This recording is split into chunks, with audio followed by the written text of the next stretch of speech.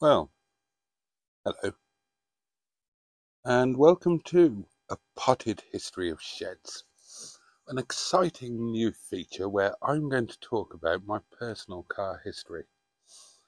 Why is it called A Potted History of Sheds? Well, it's supposed to be a play on a brief history of time. So instead of brief, it's potted, and then potting sheds, and sheds, of course, is a disparaging term for cheap cars, of which I've owned a few. I've owned some very, very nice cars as well, but I have owned a lot of sheds, and indeed I do at the moment. So, where shall we start? Well, where better place to begin than at the beginning, as Dylan Thomas said. To begin at the beginning. It is spring, Bible black, etc., etc. So, let's go right back to my very first car. I passed my test, first time, half drunk, half hungover, and then we went looking for cars, my father and I, the same day, if I recall, because I took my test very early in the morning. It was the first test that morning, and that was after a night of inadvisably heavy drinking. Hence the half drunk, half hungover thing. But I passed, so that's all that counts, isn't it? So yeah, so we went looking for cars, and my father bought me my first car, which I think is a good thing for a father to do. I bought all of my stepkids their first car. But because he was buying, he kind of went with his own taste rather than what I wanted. And having looked at a few, I remember we looked at a Renault 16 that was rotten as a pear, being sold by a very aggressive red-haired Irishman. And I remember looking at a Cortina, which would have been Mark 4 or a Mark 5. But what we actually bought, my loves, or what my father actually bought, was an Austin Ambassador 2-litre HLS. It was a 1983 car, and I can even tell you the registration number.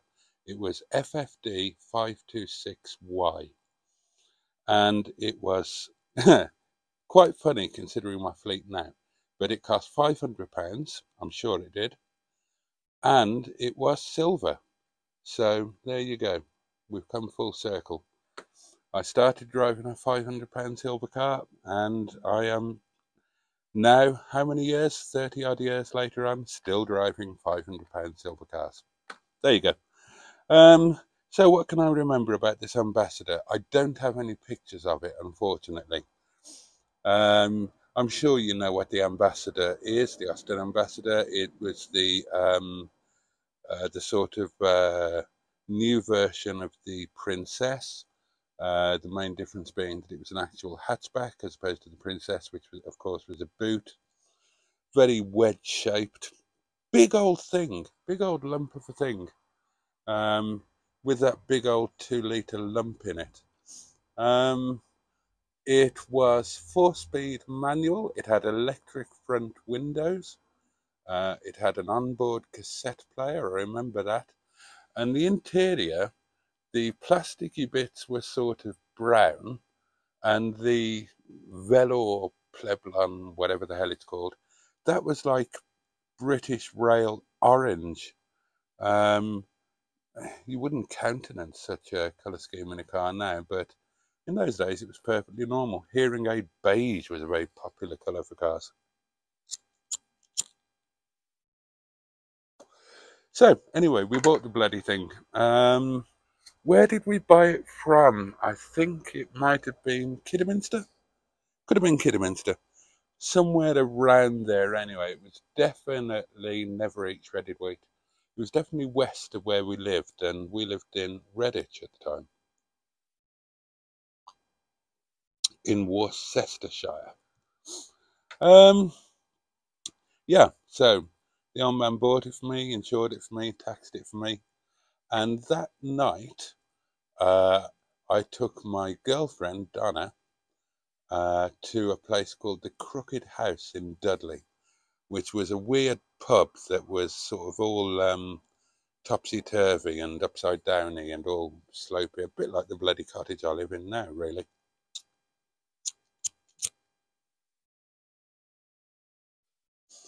And then the following day, we went to visit my grandparents at home in South Wales. So that would have been my first time on a motorway, I suppose. I certainly turned down the motorway lesson after passing my test. And I remember doing 100 miles an hour down the M50, and I remember stopping at the end of the M50 at Ross-on-Wye so that Donna could be sick. No, don't know what the problem was. I was driving perfectly well.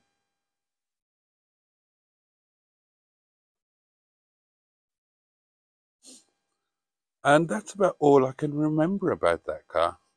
Second gear synchro had pretty much gone, so second gear was a bastard. And I really can't remember much else about it. I had it for a while.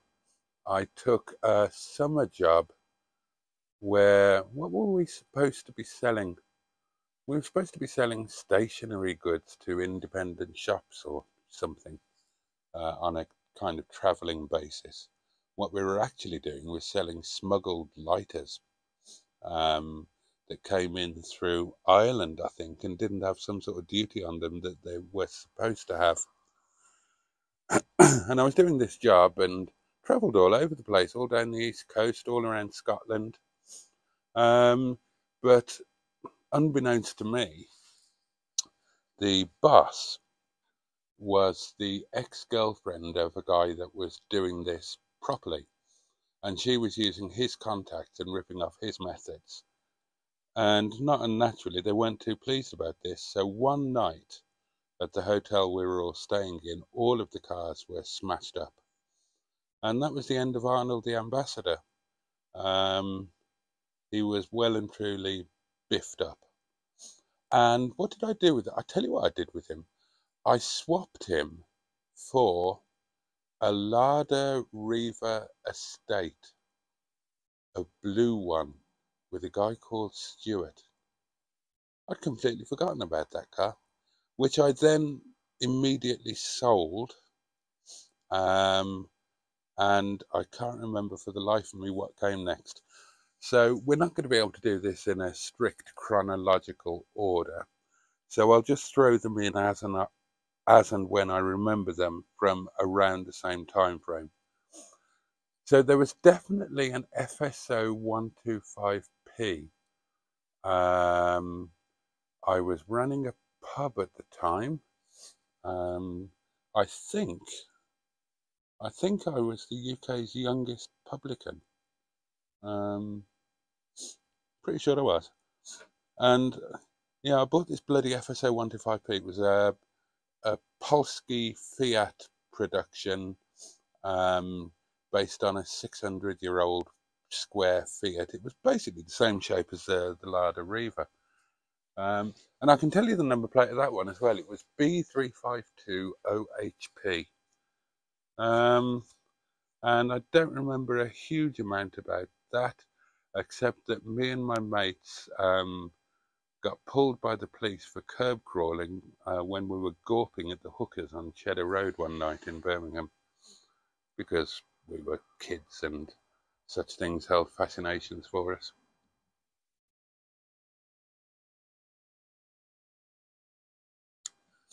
Now, what other cars were there from around that time?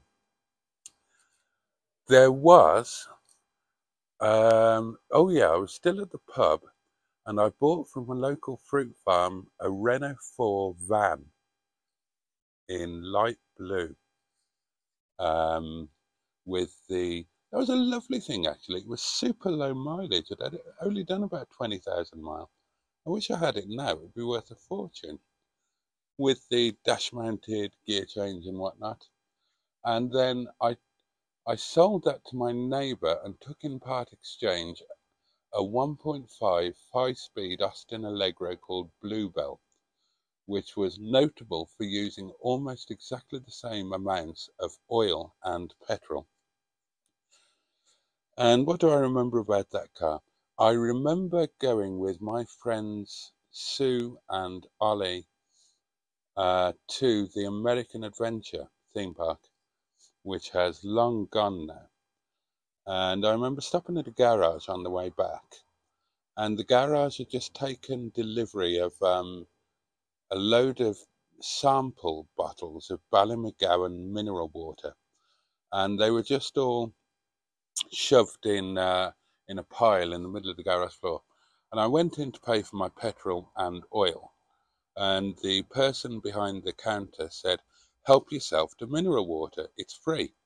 So we took them at their word, and we filled the car with as many bottles of this bloody stuff as we could possibly fit in it. And the car was almost certainly dangerously overloaded. And I sold them in the pub for, I think it was 69 pence each. Did very well out of that.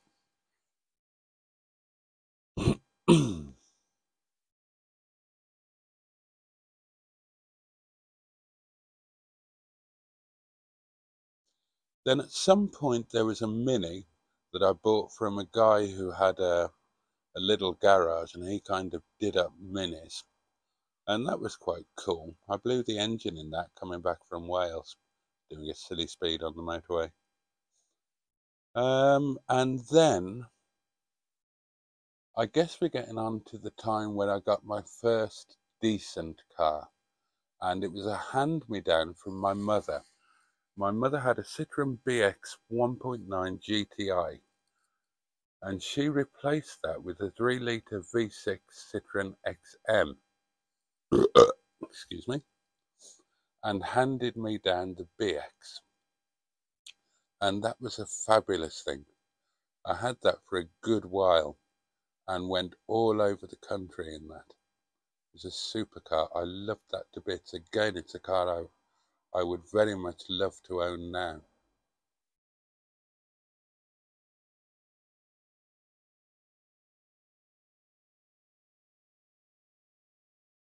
And I think that was the car no, I must have missed a car out. I've missed a car out because before the BX, I had a CX, which was a hand-me-down from my father. And it was a CX 2-litre Athena. I remember that much. That was a supercar. I remember a memorable journey in that. I remember driving that to Glasgow to take part in a television program called Catchword. Not Catchphrase, Catchword. It used to be on at 4 or 4:30 on BBC Two. Scottish TV program hosted by a guy called Paul Coyer, and it was all word-based. Anybody remember it? Do you remember it? And it was actually a really good program. And again, I was still in the pub at this point, one of the pubs. I ran 4 pubs. And you could stay on the program if you won for up to a week. And if you stayed on for the whole week, you won a QBA computer. Computers were in their infancy back then. This would have been in about, 1991, I think it was. And I was so cocksure that I was going to win this program that I agreed a deal with one of the customers in the pub who was a computer geek. I knew less than nothing about them. And I agreed a deal to sell the computer to him after I'd won it. And so, yeah, I drove this Citroen with my girlfriend. Which girlfriend was it? I think it was still Donna at that point. And yeah, we went up to Glasgow and we stayed at the Glasgow Holiday Inn, courtesy of the production company, which was very nice. And that was the first time. The first night we stayed there was the first time I met Chris Eubank. We were sitting at the bar having a drink. It was I think it was just after the first day's filming. And we're sitting at the bar and this guy walks past, and I'm a huge boxing fan and always have been.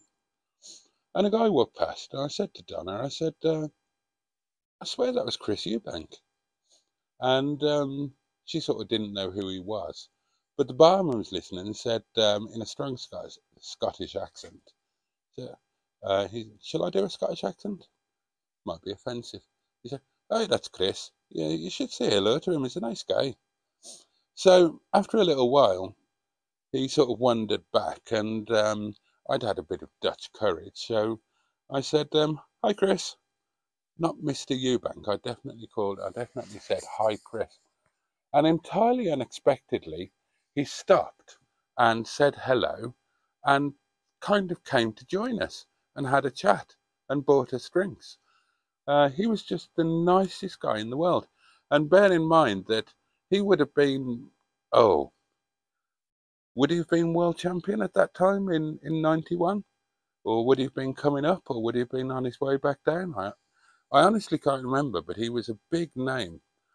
And I remember being very impressed that, you know, a kind of celeb would take the time to just stop and chill out with us like that. So anyway, I stayed on the programme for a week. It wasn't actually a week, because I think you filmed 3 episodes per evening. And won the computer, sold the computer. But yeah, all of that was in this Citroen CX. It was a fabulous car. Kind of started my love affairs with Citroens. And I'll give you a spoiler of cars to come. I've owned a lot of Citroens. I've owned the CX, BX, numerous XMs. I owned an SM. I owned a Traction Avant. I've owned a DS. What else? What else? What else? Oh, Xantias.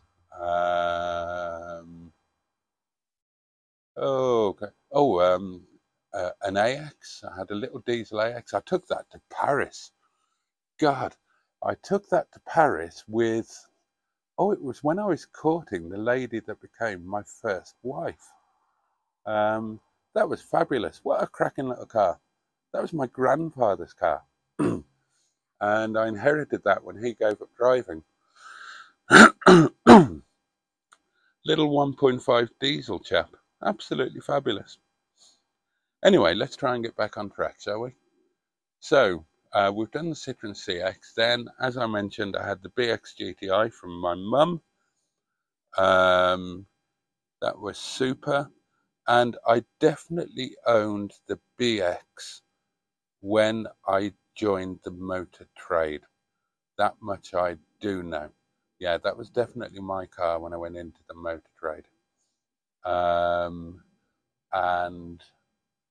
I've got no idea then what car would have come next, because this is where things all get a bit mixed up. I was working at a classic car showrooms and auction house in the West Midlands. And as a result of that, I kind of drove, I was driving different cars every day, obviously, and some of them were personally owned, some of them were like company cars or just cars nicked off the pitch. I can't remember my first personal car after the BX. I think I probably didn't have many personal cars for a while, just cars that I bought and sold, and cars that I nicked off the pitch because I wanted to be flash. I remember a black silver Shadow that I drove a lot, and I remember taking a few girls on dates in that one. There was, what was her name? Oh, there was Natasha, I remember her. There was, oh God, there was a fabulous nurse from Hales Owen Way.